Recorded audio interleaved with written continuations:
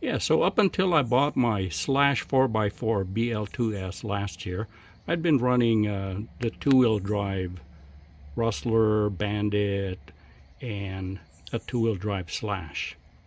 And it's been good. But I got interested in the BL-2S simply because of extreme heavy duty. Yeah, the power system 2S only, yeah, no big deal. But this one, big deal. Oil-filled shocks, dual crank bearing, I don't know. This one looks interesting too. I don't know if that's new to this system only. I don't like the plain TQI. The servo, yeah, meh. And the clipless body system. So, those were my compelling reasons. So I picked up the BL-2S, and immediately I liked the clipless body. So I wanted it to last longer. I put the tape and shoe goo treatment to it. And immediately took the BL-2S system out of it. I put a Hobby Wing 120 amp ESC. I put a Valinian, an old 3500 kV Valinian motor I had.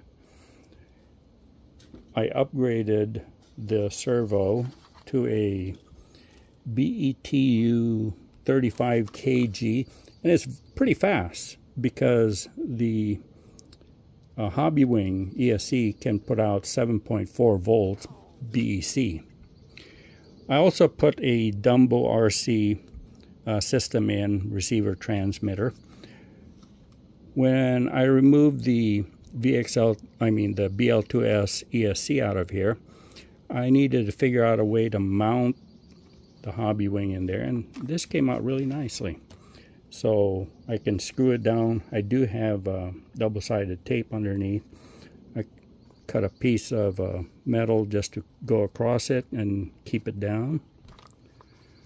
And so that gave me lots of room to maybe upgrade the motor later on if I wanted to. And then I added GTR shocks, front and back.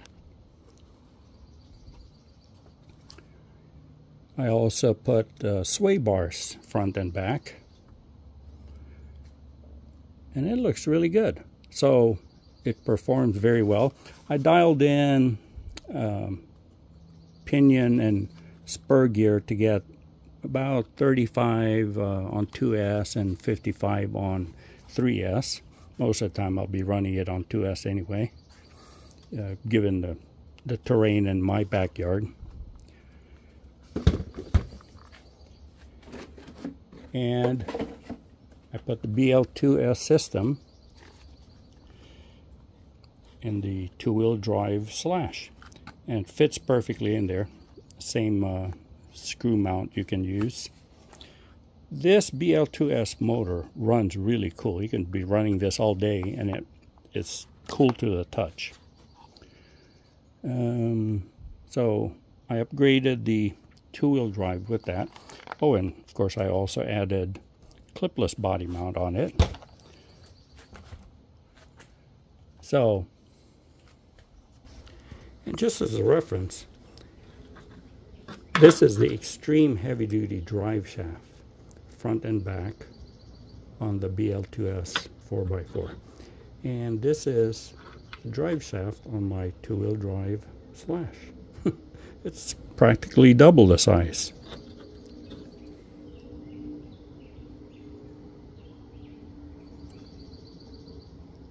I mean, look at that. So, I am hoping that it is extreme heavy duty. Also, for comparison, this is what the front looks like.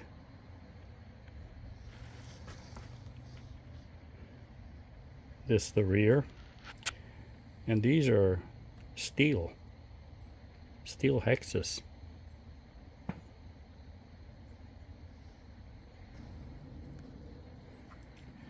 And the shock towers were flexible. Maybe that's a good thing. But the new one, barely.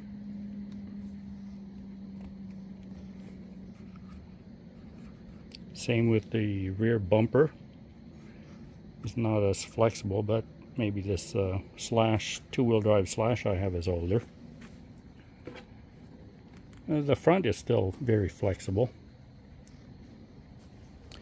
By the way, as a side note, this 120 amp hobby wing is 4S capable, but the 3500 kV Velineum motor is above the maximum requirement of this. Running 4S, I think the maximum is only 2600 kV. So keep that in mind if you're planning to do something like this. Now, I was perfectly happy with what I've done with this so far. It is a high center of gravity chassis, but for the terrain that I run it in primarily, that's better for me. But all of a sudden, this Ultimate shows up for sale on a local Craigslist for $250 is what he was asking for. And it's complete, relatively minor, the typical abrasion on the bottom of the chassis, the bumper and such. But it also came with the Traxxas steel drive shafts. So along with the the GTR shocks, front and back sway bars, of course the low center of gravity, the Velineum system 3S. So it did not have the Bluetooth module in the TQI. It does have TSM, and it doesn't have the sensors installed. But other than that, I thought it was a great buy. What do you think? $250? I did add brand new tires, and of course I had to add the clipless body mount. And then I bought the cover, the net cover for the chassis, since the drive shaft is exposed and you can tell it's already been scratched up. Oh, it does have, it has the 2075 steering servo in it, which I don't think is a premium. In fact, my BL-2S servo now is much better than that. The body, no tears, a lot of scratches, of course, but I added the tape and the shoe glue, and I expect that it'll last a good long time, especially since I doubled up on the areas that are prone to getting broken up, sides. So, what do you think? Great buy or not a great buy? Okay, let's run them.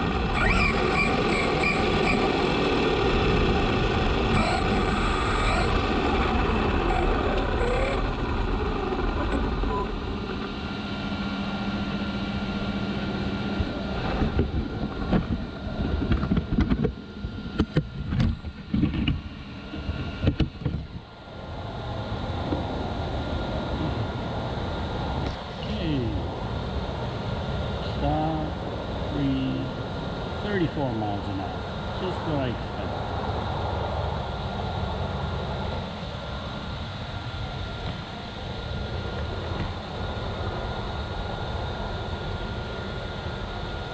Okay.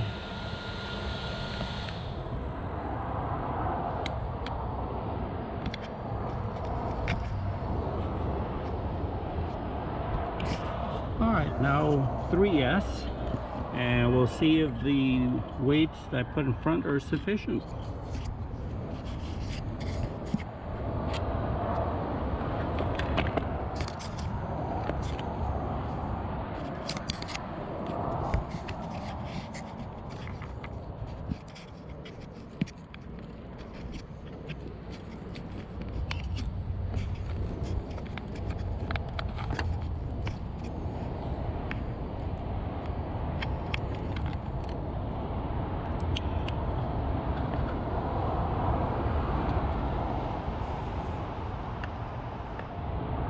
Track, start. Oh, GPS is lost. Oh.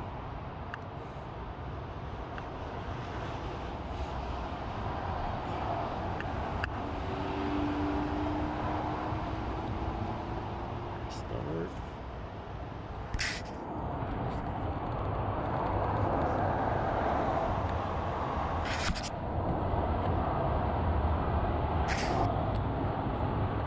Alright, stop, read, so track, start with 3S and a body on and the weights.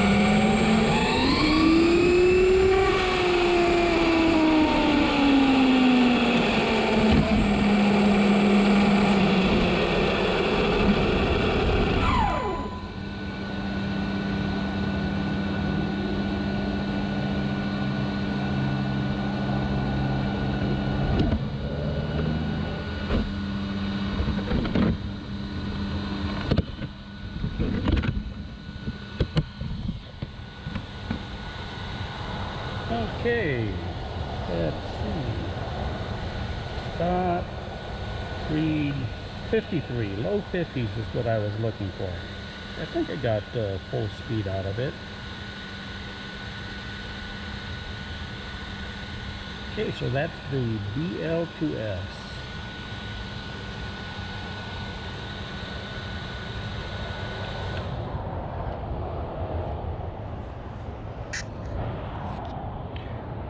Alright, I transferred the weights from the BL-2S to the Ultimate. Put in a 2-cell battery. And so let's get to the speed run.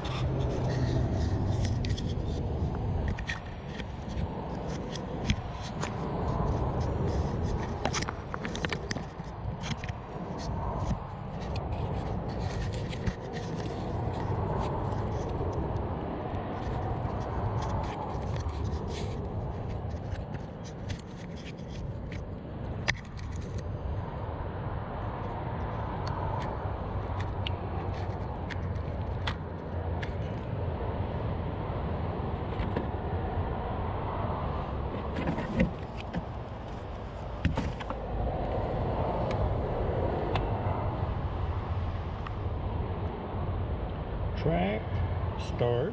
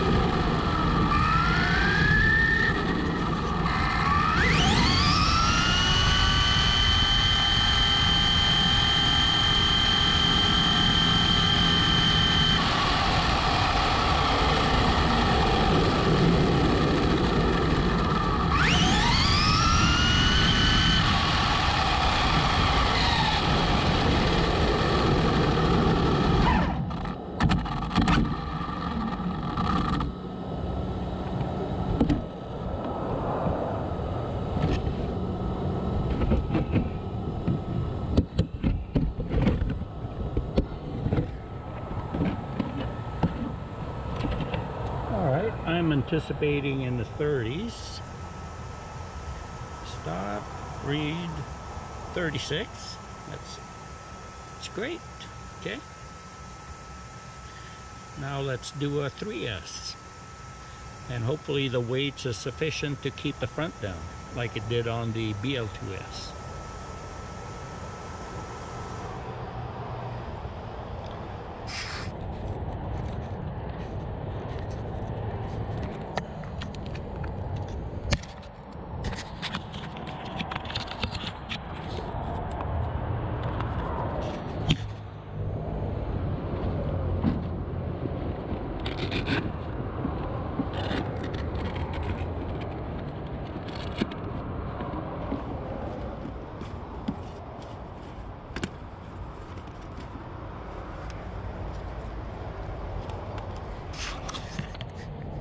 Okay, 3S.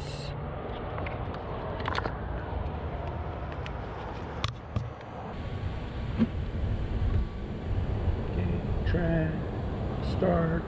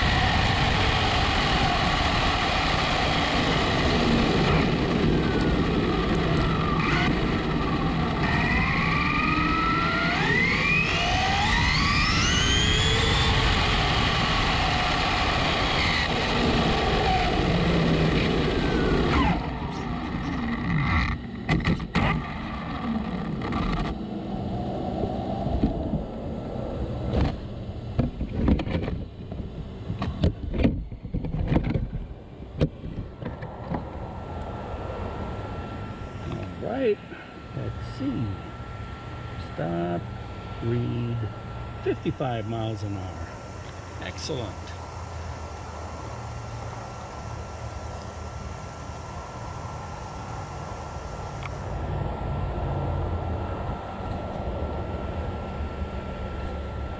So this amount of weights in the front is sufficient to keep it from flying up.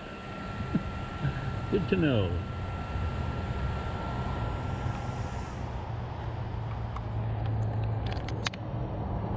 Alright, let's see how much weight was enough to keep the front down over 50 miles an hour.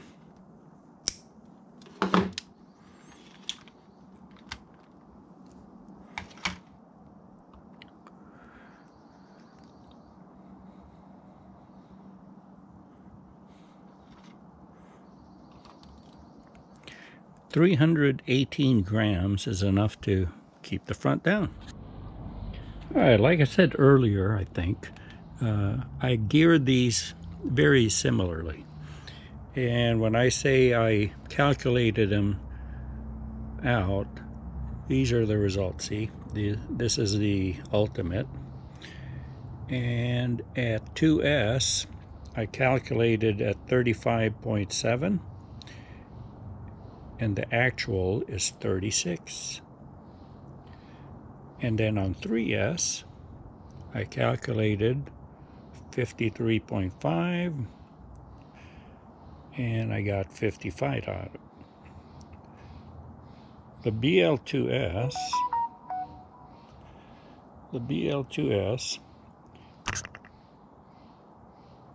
has a 15-tooth pinion gear, whereas the Ultimate has 16. And with the BL-2S, I calculated 33.5 and I got 34. And at 3S, calculated 50.2 and I got 53.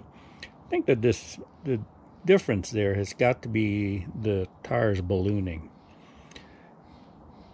After about, gosh, from all the speed tests I've done, after about 60, 70, now aerodynamics really kicks in. So with the weights on the front, I could get that, you know, in the mid-50s. Can I get 60s out of it? For one thing, the 3500 Valenian motor and this 120 amp hobby wing can't do 4S because it maxes out at 2600 kV motor at 4S. And of course the VXL 3S can only do 3S. So, which is plenty fine for my needs, for what I'm going to be using it between myself and my grandson. So, yeah, plenty fast.